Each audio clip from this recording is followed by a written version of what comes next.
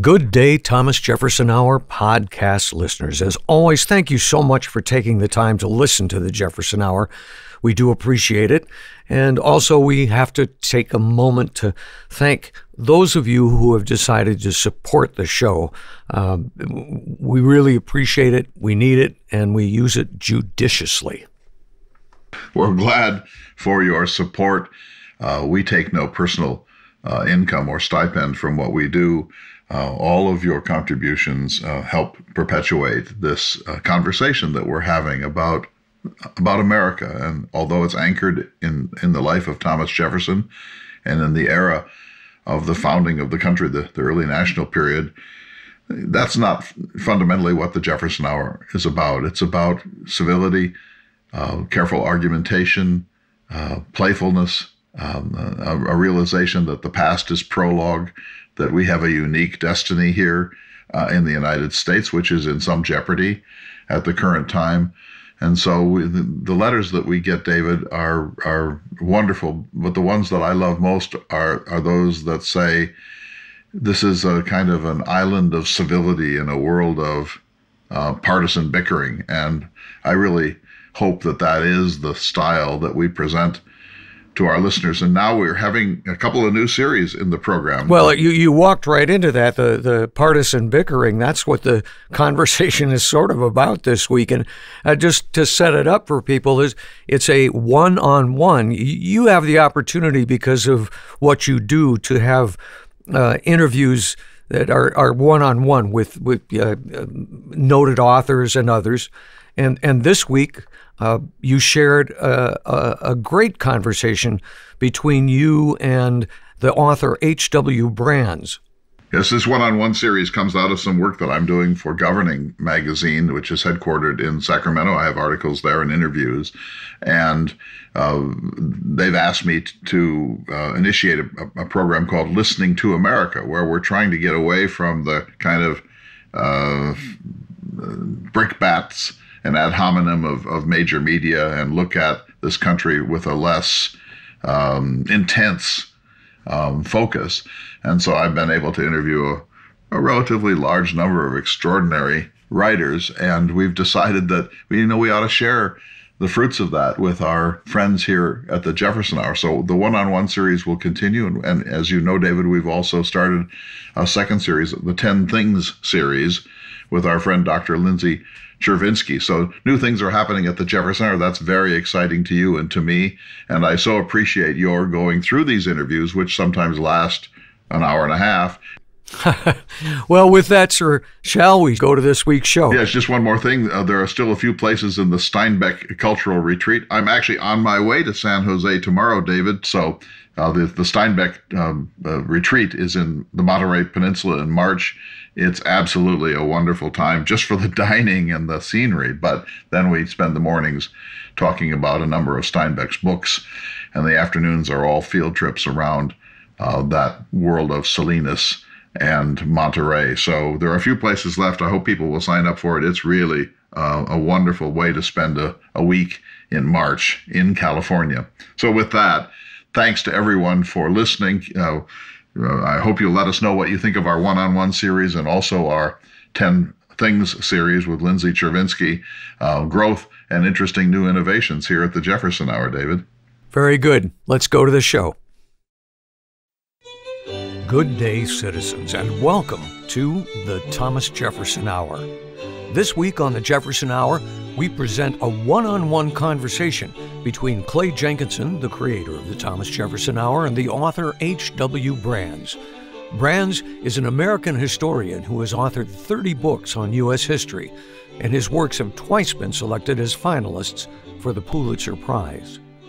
The two gentlemen discuss Brands' latest book titled Our First Civil War, Patriots and Loyalists in the American Revolution. All right, so what led you to write this book of the, now almost 40 that you've written? Well, a number of things. In the first place, I teach American history, and so I've been fully aware of the American Revolution. Every autumn, I try to explain to my students what the American Revolution was about. And every autumn, I have to sort of remind myself of what it was about. And one of the lessons that I continually impress upon my students, more precisely, what I try to get my students to realize is that history is always more complicated than they thought. And one of the things I say is, history is more complicated than you think. Regardless of how complicated you think it is, it's more complicated than that. And so I know that my students are aware of the one-line description of the American Revolution. Americans get fed up with the British, they declare independence and win the war against Britain, and there it is. But I point out that it's not as simple as that. So it's part of my sort of long-term endeavor with my students and my readers too, to remind them that things are more complicated than they often seem at first glance. Now, I'll acknowledge that to some people, that's not very satisfactory. They go to the past, they go to history for simple answers. In many cases, unfortunately, answers that will support their preconceptions. And I try to explain, no, it's not that way. That life in the past was just as complicated as life today.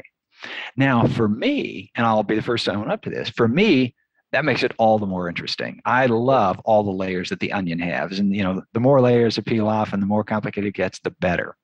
But not everybody shares that view. So I'll acknowledge that to begin with. But I insist to my students that they be aware of that, whether they like it or not. I mean, I try to engage in the history and make them think that history is interesting.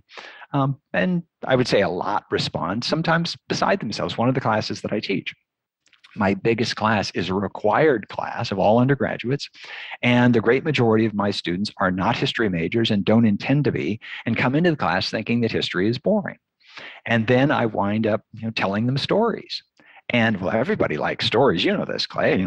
He's a great storyteller. And so people love to hear stories. And my chemistry majors and the engineers, they're used to classes being straightforward, kind of cut and dried, and really kind of boring. And then they come in and just, okay, listen to the stories. So it has that connection to it. And I happen to think that stories are more interesting the more complicated they are. So that's part of it. The other part is that I had just written a book on John Brown and Abraham Lincoln and the run-up to the American Civil War, the one in the 1860s. And the question that motivated that book was, what does a good person do in the face of evil? And so with John Brown and Abraham Lincoln, they agree that slavery is evil. But the operative question is, what are you going to do about it? And so that's the one that I explore. Well, looking at the differences of opinion regarding the American Civil War, the differences of opinion as they evolved on slavery, it may be, we historians, we have this sort of chronic occupational affliction of regression. We keep looking back to the past, and then when we get to the past, we got to look back, well, what gave rise to that? What gave rise to that? So I asked myself, when did people have to first make these decisions? And so the decision that I formulated for looking at the American Revolution is, what causes a person to forsake his country and take up arms against it? And this is a really big deal. It's called treason. And people throw around the term, I think a bit too loosely, treason regarding the American Civil War. In fact, nobody was convicted of treason. It was insurrection. It was a different thing. But in the case of the American revolutionaries of the 1770s and 80s, this was treason under British law. So it's a big deal. And so what made them do it? And the question as well is, what made other people not make that decision? Because going back to that one-line description of the American Revolution, Americans get fed up with the British. Well, not all of them got fed up with the British. And that's, to me, the intriguing part. So what caused some people to choose the course of revolution and others not? And in telling the story, and again, when I convey this to my classes, but to my readers as well, I think it's really important for anybody going back to the past to leave hindsight at the door. Because if you know how it turned out, then there's no way you can get inside the heads of the people you're trying to understand. And to me, that's the big thing. To me, it's, what did the world look like to them? And in some respects, to me, history, or at least an examination of history, is almost like reading a novel. In the case of a novel, things are made up, but the point of a novel is to inhabit somebody else's world and see what the world looks like to that person. Well, I try to do the same thing with history, and we historians all do it to one degree or another. But I really try to make the world of George Washington come alive, and of Benjamin Franklin, and of William Franklin, and of Joseph Galloway, and of Benedict Arnold, and the several other people that I focus on in this book. And so why did some of them choose independence? Why did some of them choose loyalism? And one of the points that I try to get across is, again, if you know how it turned out, from our perspective in the year 2021, we know how it turned out. And so anytime you know how it turned out, there is a certain kind of inevitability that tends to creep in to one's perception of this. And so without thinking very carefully about it, to say, well, of course, George Washington's going to become a rebel. And of course, Benjamin Franklin's going to become a rebel. But if you stop for a minute, you say, wait, there's no of course about it at all. Because rebellion, revolution, this is a rejection of the status quo. And the people who reject the status quo are usually people for whom the status quo isn't working very well. In the case of Washington and Franklin, they couldn't ask for more from the status quo. So what is it that causes them to do this? And so when we know how it turned out, when we just have sort of the conventional view of the American Revolution, the thing that needs explaining is, wait, why didn't everybody join that bandwagon? I think that has the question backwards. The question is, why did anybody join that bandwagon, especially people like this? And this comes out in the experience of William Franklin, the son of Benjamin Franklin, who was a loyalist. And sometimes I say, who became a loyalist. Well, this is the key. They didn't become loyalists. They were loyalists. They remained loyalists. The change, the big leap was made by the ones who chose revolution. If anybody has some explaining to do, it's George Washington and Benjamin Franklin and John Adams. It's not the loyalists, William Franklin, Joseph Galloway, Thomas Hutchinson, and the like. I'm not deliberately trying to turn understanding of this on its head. I'm just trying to remind people that it wasn't as straightforward as it often is taken to be. Lots there. So, I mean, if just take the Lewis and Clark story for example, we know how it comes out. If you go into writing about it, knowing how it's going to come out, you lose much of the most extraordinary drama of the story because they didn't know how it was going to come out on any given day. And so exactly. We need to reinvigorate that, right? And in the case of Lewis and Clark, one of the fascinating things to me is how they essentially fell off the face of the earth for a year and a half, and nobody knew where they were. It was easy to assume they were dead and they'd never be heard from again. Maybe their bodies would wash up at some point, and then boom, hey, we did it. And to go back to that moment of uncertainty where Jefferson, what became of him? And he even says, in his usual Jeffersonian way, when Lewis writes to him, he says, your absence had begun to be felt.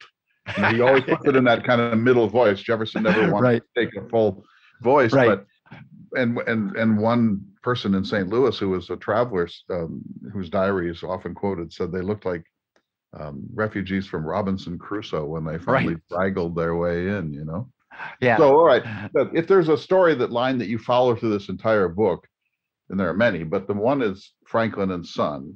And it's a beautiful story. It's a sad story and a complex story. But at the end, there's kind of a heartbreaking moment in your book where William reaches out to his father and says, can't we let this go? It's over now. We each made our choices. We're both men of integrity. And as you know, Benjamin Franklin writes back a letter in which he throws away some sort of reconciliation in the first paragraph, but then goes on into a blistering critique of his son. Talk about that. Well, so this is one of the challenges to people who study Benjamin Franklin, I think in particular. At least it's a challenge to me. And 20 years ago, I wrote a biography of Benjamin Franklin. And so I was first exposed to this and tried to puzzle this out. And one of the reasons that I find it such a challenge is that Franklin is a charming fellow. And I go out of my way when I'm writing about individuals in the past not to get charmed. I don't want to like these people. I don't want to dislike them. I just want to keep them at arm's length so I can look at what they do and to convey that That's as a dispassionately as deliberate possible. historiographical strategy that you are not going to let them get in. Right. And I'll be the first to admit that this might not be the best decision commercially, because David McCulloch has demonstrated that if you like your subject and you show that you like your subject, you can write great stuff. And David McCulloch writes great stuff. It's a very different style, though, than I'm aiming for. But, and I'll tell you, and I think you can appreciate this, knowing Theodore Roosevelt as you do, I didn't have that much trouble keeping Roosevelt at arm's length, or more precisely, I knew I had to keep him at arm's length because otherwise he'd just sort of overwhelm you. You know, as Henry Adams used to say, coming back from the White House, you had to wring Roosevelt from your clothes. Roosevelt's style was pretty much in your face. You know, he had to be the bride at every wedding and the corpse at every funeral. Well, Franklin had a much more subtle charm, and it was almost impossible not to be drawn in. There were moments, though, when the world didn't seem so under his control. Most of the time, he seemed to have things under control. And that was one of the things that was charming about him. But there were moments when I hesitate to say the mask slipped, but there was something indicating that there was deeper stuff going on with Benjamin Franklin. You're listening to a special one-on-one conversation between Clay Jenkinson and the author H.W. Brands. We'll be back in just a moment. You're listening to the Thomas Jefferson Hour. Welcome back to the Thomas Jefferson Hour. We now rejoin our special one-on-one conversation with Clay Jenkinson and the author H.W. Brands as they discuss the character of Benjamin Franklin. But there were moments when I hesitate to say the mask slipped, but there was something indicating that there was deeper stuff going on with Benjamin Franklin. And one of those moments, or more precisely, an aspect of his life, was his relationship with his family. As eminent an individual as Benjamin Franklin was, he was no poster child for good family relations. And he essentially abandoned his wife to go live in London. And he wished, or he said he wished, that she would come join him, but she wouldn't. And so he just stayed in London, basically. And then with William, it was, okay, illegitimate child, and there was a difficulty of the stepkid, stepmom relationship in the family. But they got over that. William defied his son to run off and join the army. Franklin thought that was a bad idea, but Franklin was in no position to criticize here because he ran away from home at the same age. And then they seemed to reconcile as adults, and they were friends and they were professional associates. Benjamin Franklin helped further William Franklin's career. And they seemed to be getting along all right until the revolution breaks out, and it requires this big decision. And in contradiction to the standard situation in families, at least as one normally considers it, usually it's the younger generation that is more rebellious. In this case, it was Benjamin Franklin at the age of 70 who becomes this rebel. And his son says, let's stick with the status quo. And Franklin almost sort of, apparently without reflecting on it, assumed that his son owed it to him, the father, to follow him basically out of the empire. And he just never quite got over that, which is striking because during the Revolutionary War, Franklin fell out, became estranged from many of his friends in Britain. But once the war was over, okay, the war's over, we've gone our separate ways, now we're an independent country and we can deal with this like adults. And in nearly every case, he sort of repaired those old relationships. But in the case of William, he couldn't or he wouldn't do it. And he said that he was so wounded by William's actions during the war. Well, William's actions consisted of upholding his oath of office, his oath of allegiance to the British government. If anybody, had taken the break, if anybody might have felt wounded, it could have been William saying this about his father. And the fact that after the war was over, Benjamin Franklin could not reconcile with his son. I really found that hard to fathom. I just can't imagine. And it made me question. It made me question at the end of my long biography of Benjamin Franklin whether I really understood the guy at all. But it's one of the intriguing aspects of history. But it's a reminder in this particular book about how the American Revolution split communities, split states, split an empire, and split families, how sort of close to the heart many of these questions were. And it is a striking thing, because when we talk about the Civil War of the 1860s, yes, it split a country, and to some degree it split states, West Virginia from Virginia and so on. But for the most part, it was geographically contained. So if you were in one of the 11 seceded states, okay, pretty much everybody around you was Confederate, or at least they really keep their mouths shut. But in the case of the American Revolution, there were loyalists and patriots everywhere. And it was true that New York City became a loyalist haven after the British occupied it. The British Army occupied it and made it their headquarters. And it is true that loyalism was strong in some of the southern states, or colonies as the British still looked on them. But for the rest, they were mixed all over the place. And one of the things that made the war so difficult was that you never knew when you were talking to a stranger if you were talking to somebody who agreed with you or not. So, and this is one of the things that I bring out when I deal with various of the people, including Grace Galloway, who was the wife of Joseph Galloway. And she, after I'm not going to say he absconded, he left with the British after the British evacuated Philadelphia. He was a prominent loyalist. And then he eventually went off to England, leaving Grace behind to try to save the family property. Took the daughter, didn't he? And took the daughter. And took the daughter. The daughter exactly. away, maybe forever, right? Yeah, yeah. In fact, it was, because Grace died before anybody came back. And so Grace is finding herself, so she has been a strong loyalist. And as long as the British Army was occupying Philadelphia, everybody in Philadelphia seemed to be a loyalist.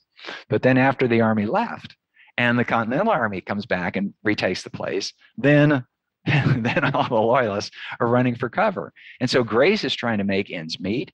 She's talking to old friends, but old friends don't want to talk to her because she was too visibly a loyalist. And she finds herself asking, when she sees somebody, can I even say anything to that person? Because will I be accused of being a loyalist? So it was a harrowing time. It was a harrowing time for the Patriots as well. But because they eventually won, then we say, okay, that was in the service of independence. For the Loyalists, it was harrowing, and they lost, and they didn't have anything to show for it afterwards. And as you say, 50,000 eventually left after the war. But looking at Galloway, this has really raised a question for me about your method and your research and how you do this, because, of course, it's a giant subject. And you could have written a book 4 times that long had you chosen to. How do you, and her story is particularly fascinating to me because she's essentially abandoned.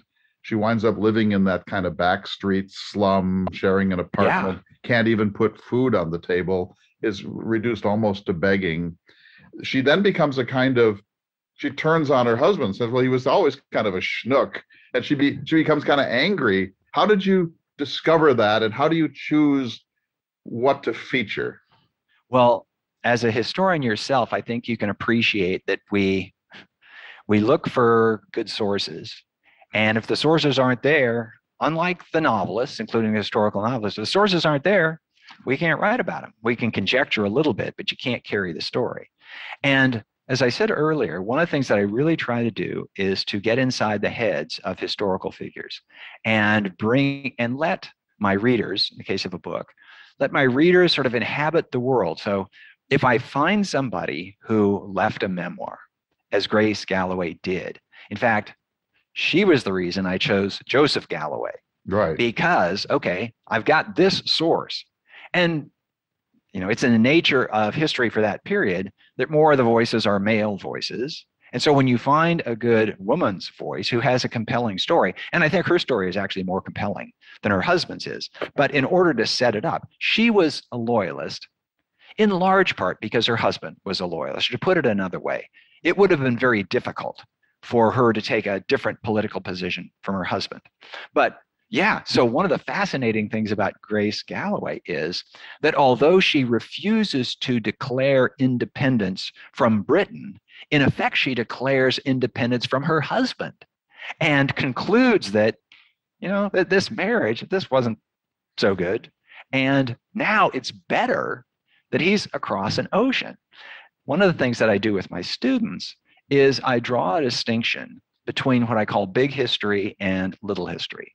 So big history is the overarching story. It's the American Revolution. It's, War and Peace. It's all this other stuff. Little history is the story of individual lives. And for me, the most interesting part is the intersection of these two. And so Grace Galloway, as I say, she remains politically loyal to her king, but her loyalty to her husband dissolves after he takes off.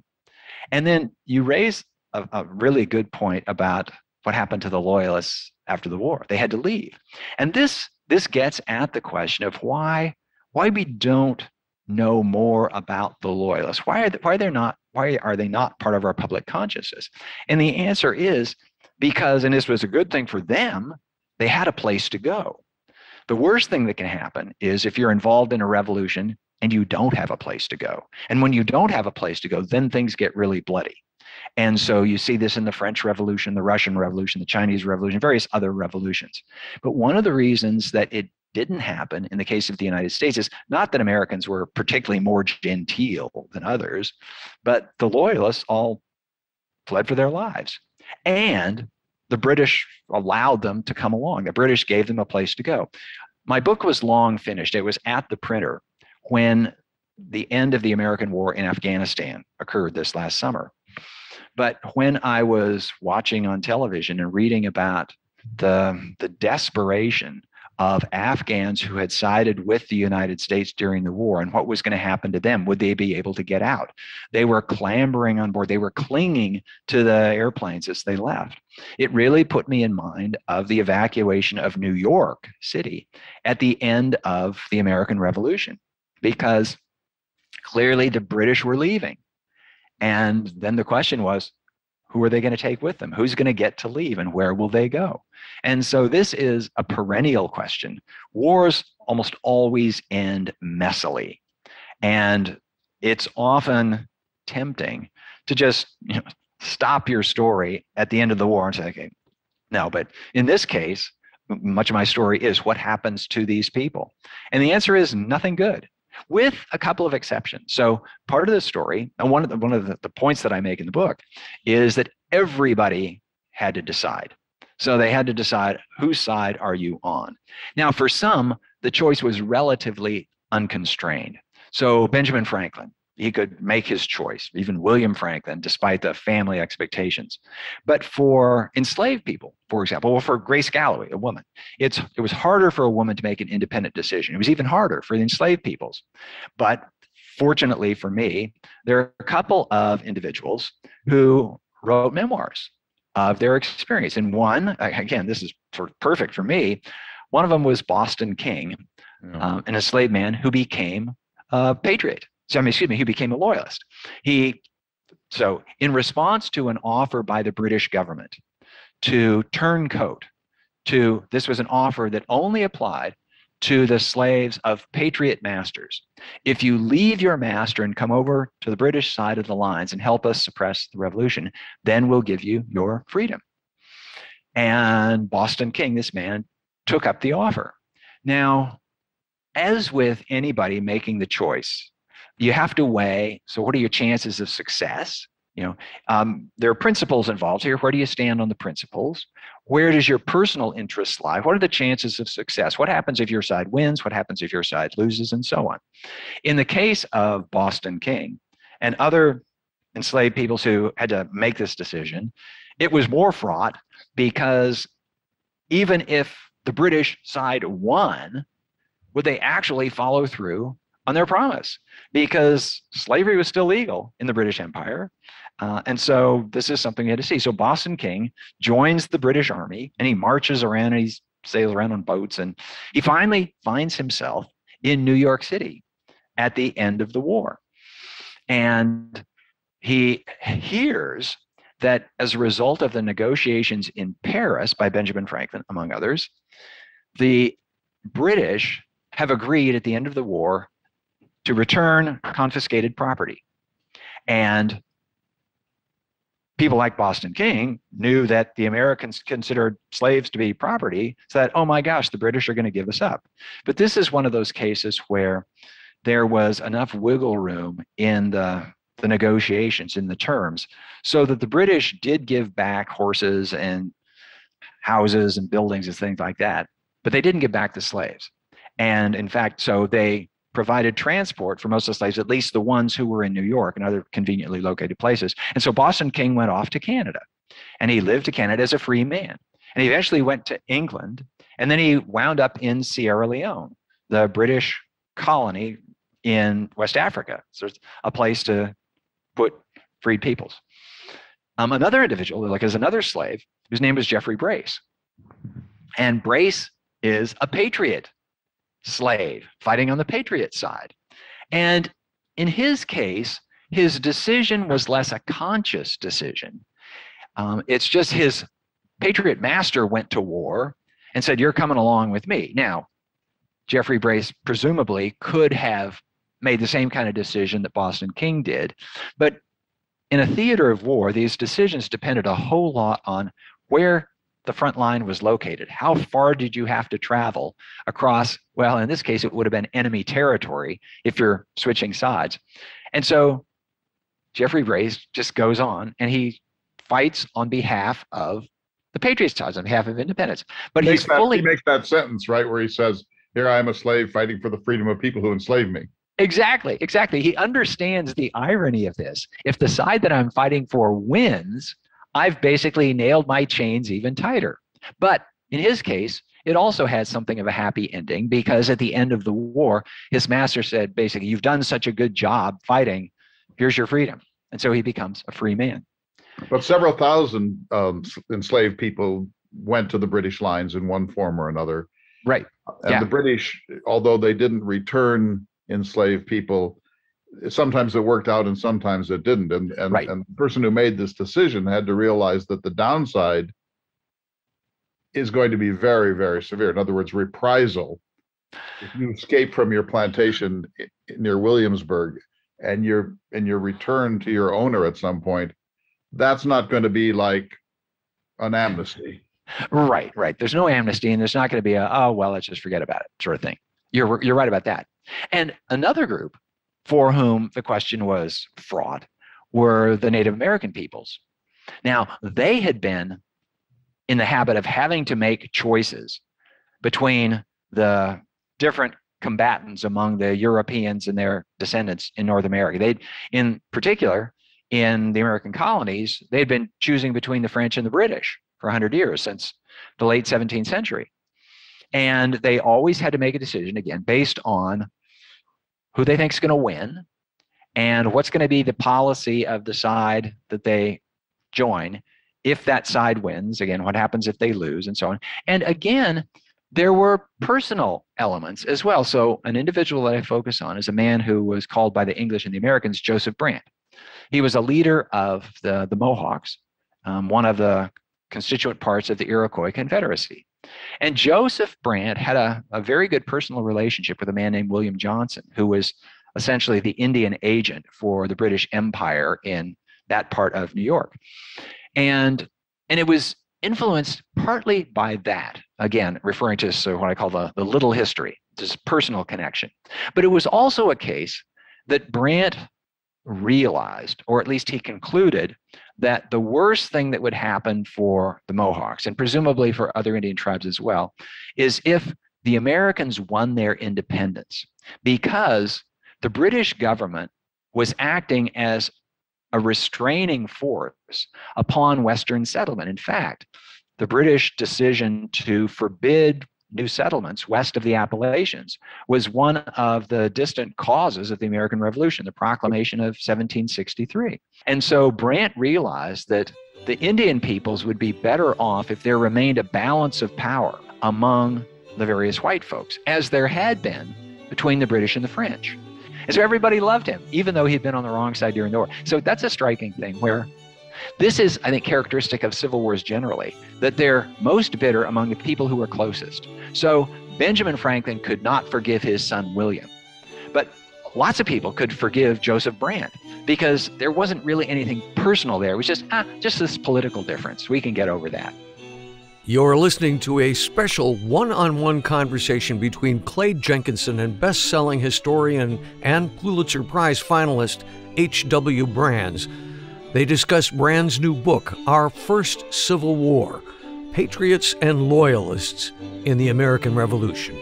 We'll be back in just a moment. You're listening to the Thomas Jefferson Hour. Welcome back to the Thomas Jefferson Hour. We continue our one-on-one conversation between Clay Jenkinson and the author H.W. Brands about his new book, Our First Civil War, Patriots and Loyalists in the American Revolution. Back to slavery for just a minute. I read your book on a device, and I outlined in blue, shaded in blue, every time one of the patriots talked about, if we don't win this war, then we're mere slaves. They're trying to enslave us. They're going to re-enslave us. What do they think we are? Nothing but slaves. And I know you do that deliberately, but given where we are culturally at the moment, you can't read this stuff anymore without just cringing every time you come to it, right? Yeah, it's quite true. And I thought it's particularly rich when George Washington uses this terminology all the time. We are going to become slaves. George Washington, nobody's enslaving you, for heaven's sakes. You're always going to be the wealthiest person in Virginia. You're always going to be one of the most respected. On the Virginia social pyramid, you're always going to be at the top. No one's going to whip you if you lose. Precisely. And so one has to decide, is this just an overwrought figure of speech, or is there something serious going on here? And I think that the appropriate sort of first assumption is that they mean what they say. So what does he mean by this? Well, in the first place, it means that he recognizes that his liberties are at risk. This is Washington. He's thinking about this. Now, which liberties? Again, he's not going to get whipped. He's not going to be sold down the river or anything like that. But he thinks that rights that he ought to have are going to be taken from him. And he's thinking, well, again, it's going to be something of a slippery slope. Again, he's not going to wind up in the slave quarters on Mount Vernon, but the imagery is there. And it also, when sort of projected in a different direction, it makes us reflect on, so what did Thomas Jefferson mean when he said all men are created equal? Because he certainly didn't mean at that time and place everybody had equal political rights. But so he's talking about something else. But it's a reminder, again, that people looked upon rights in quite a different way than we look upon rights today. In fact, the concept of human rights was quite a novelty. Indeed, it was revolutionary. And that's why it was in the Declaration of Independence, that there are natural rights that humans have. But for most people in the world at the time, humans didn't have rights. Maybe English men had rights, but simply because they were English men. And French people didn't have English rights. And what the Americans and the British were really arguing about is whether the Americans had English rights. And so one of the things that has happened in the last 2.5 centuries, and we're coming up 5 years on the 250th anniversary of the Declaration of Independence, is this expansion of the notion of human rights. But in, as I say, in the 1770s, the concept that humans had rights simply because they were humans was very foreign to most people. It was a different world. And it's, again, knowing how things turned out over the next 200 years, we can see, wait, there's got to be some cognitive dissonance going on here. But one of the striking things about Washington is the contradiction did not seem apparent to him, as far as I can tell. Now, for somebody like Jefferson was more of a reflective type. And Jefferson, of course, he lived longer than Washington. And by the Missouri Compromise of 1820, by the last years of Jefferson's life, he was fully aware of what this fundamental contradiction within American republicanism was costing. The contradiction basically between the Declaration of Independence, which says all people are equal, and the Constitution, which says, well, except for slaves, and they can be classed as property. I take the distinction between Jefferson and Washington, but when Washington will write that sort of thing, you would expect him to sort of at that point lift his pen and think, slave, I own slaves. I wonder what these things, did these speak to each other in any way? But you're saying that he wasn't a hypocrite, although we could see him as one, and he wasn't aware of the contradiction here, that these were separate ways of thinking. Well, I think it would have been similar to somebody saying that, George Washington, you are not equally represented in British Parliament. And he would say, that's an affront. But George, Martha doesn't get to vote. He would say, well, she's a different category of person. It doesn't apply to her. With a man like Jefferson, who's so reflective, I always look for the fallout. Where's the fallout? Where's the cognitive fallout from this inconsistency at the center of his life? And you can't find one. Jefferson appears to have been able to live cheerfully with these categories that you're talking about, and they didn't bleed over to cost him much sleep. The thing that Jefferson actually did say that he lost sleep over, because it struck him like a fire bell in the night, was precisely what slavery was doing to the American Republic. And the particular aspect of the Missouri Compromise, the one that gave him this alarm, was the drawing of this geographic line, because he understood that once you draw a line on the map, then you essentially invite a division of the Union. Because I mentioned earlier that unlike the Civil War of the 1860s, where there was this geographic dividing line, in what I call our first Civil War, in the American Revolution, there was no clear-cut geographic dividing line. There were Patriots and Loyalists everywhere. And so it was a different thing. But the thing that Jefferson regretted, I don't think Jefferson ever felt himself personally culpable in terms of slavery. He did feel that America, he wouldn't have used the term culpable, but he realized that the United States had gotten itself into this fix.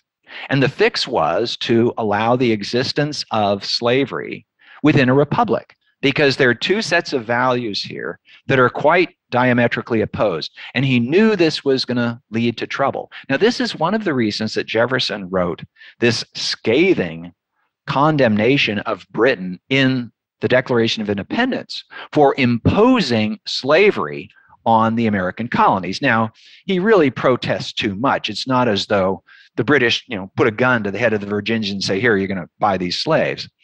But what Jefferson imagined was, boy, we would have been able to make a much more effective case for republicanism if we didn't have these slaves.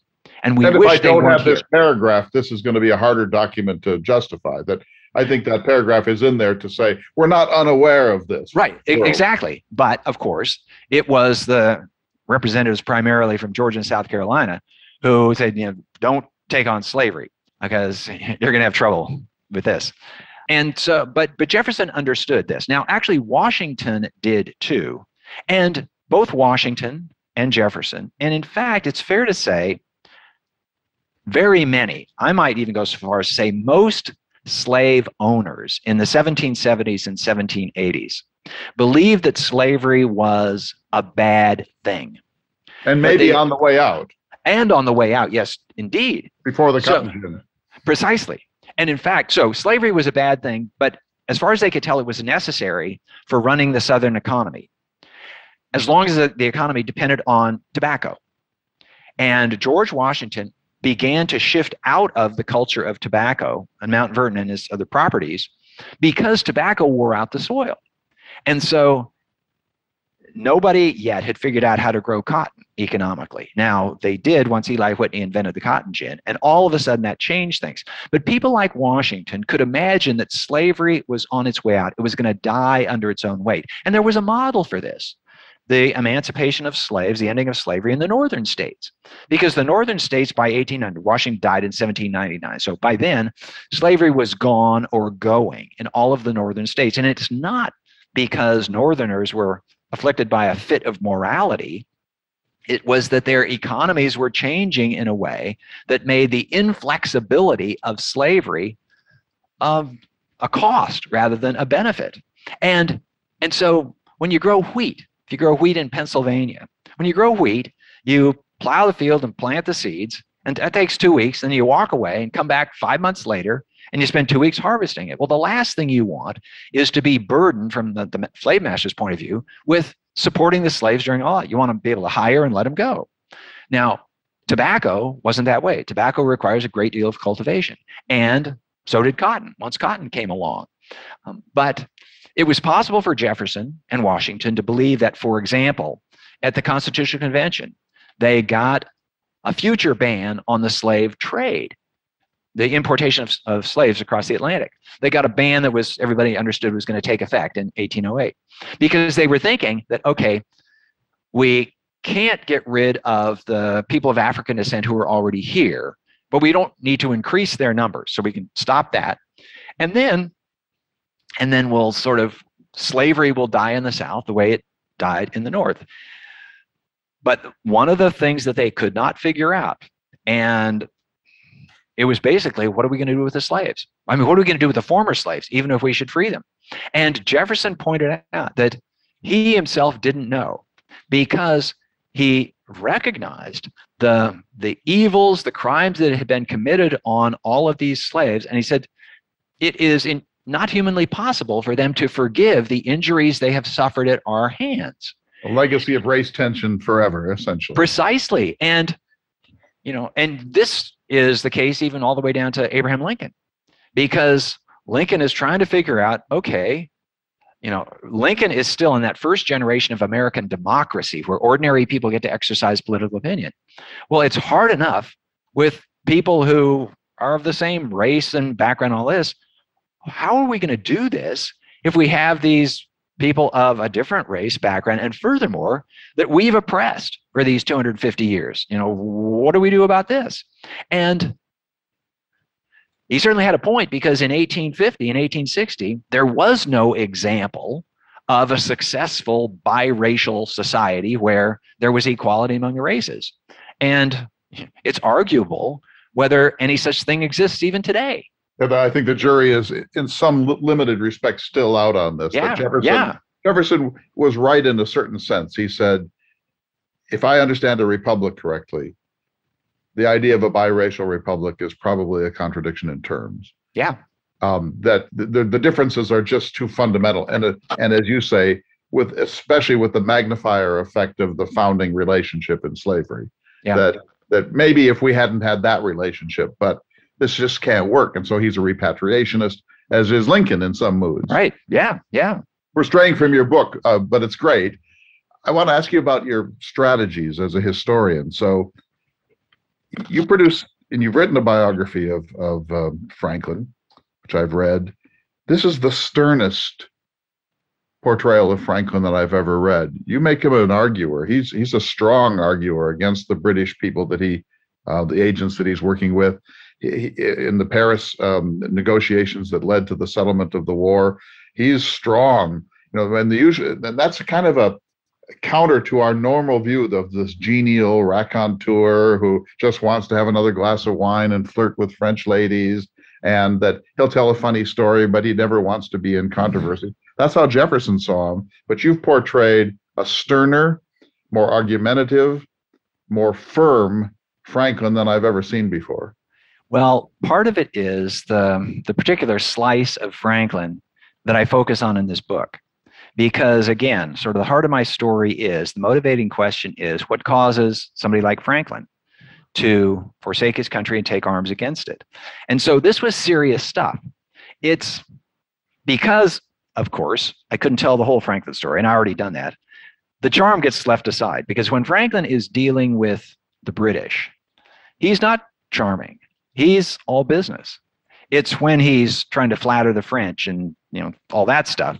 Or talk Jefferson off the ledge at the Declaration moment. Right, exactly. So it's all, I would say, all the humanizing stories of Franklin they're not especially germane to this story. But the other reason is, so that was sort of by happenstance, but the other part of it is that I really wanted to get at kind of the stern core of this story, because it's not a happy story. It's uplifting if you take the side of the Patriots and they win and America becomes this independent going concern. But I want to remind readers that there is this tragedy involved, and the tragedy is for the ones who lose. And they were, well, I guess I was about to say they were as American as the other ones, but I mean, that's part of the difference, that Benjamin Franklin was born an Englishman and died an American. William Franklin was born an Englishman and died an Englishman. And so he didn't change that identity. And that's one of the central questions that's involved in any sort of revolutionary movement. There's, who are you? And it's also a reminder that this American Revolution was not like the French Revolution. It was revolutionary in a certain sense, but as much as anything, it was a war of national liberation.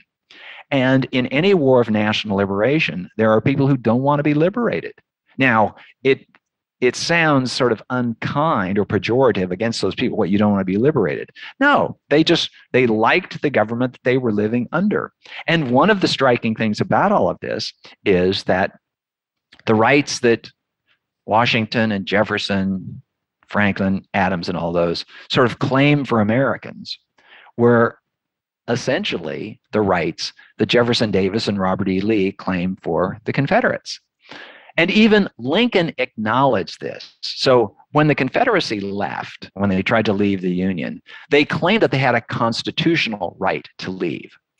Lincoln said, you don't have a constitutional right to leave. You have a natural right to leave. There's a right of revolution, but you have to fight the revolution. You don't just get a free pass. And Grant agreed with this as well. And so Grant, of course, led the Union Army to suppress the Southern Rebellion. But he acknowledged that if you believe in the right of self-government, if a large group of people conclude that the government they're living under does not suit their purposes, they have a right to try to change it. But they have to fight and they have to win. And if they lose, then they're stuck with it. And so if you sort of follow the mainstream of American thought, the good guys are the rebels in 1776. The rebels in 1861 are the bad guys. So how does this happen? And, part of the argument is, they were rebelling over slavery. But as we said, we were talking about the Patriots, George Washington owned slaves, Thomas Jefferson owned slaves. So it's coming back to the original point, it's a complicated story. A fascinating one-on-one conversation, Clay, this week between you and the author H.W. Brands on a subject that probably doesn't get enough attention, the Loyalists in America during the Revolution.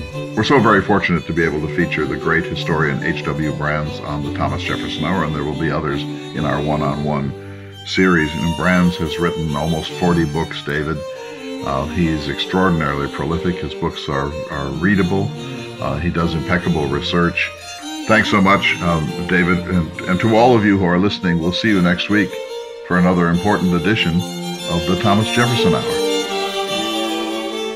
The Thomas Jefferson Hour is brought to you each week by Dakota Sky Education. The program is distributed nationally by Prairie Public.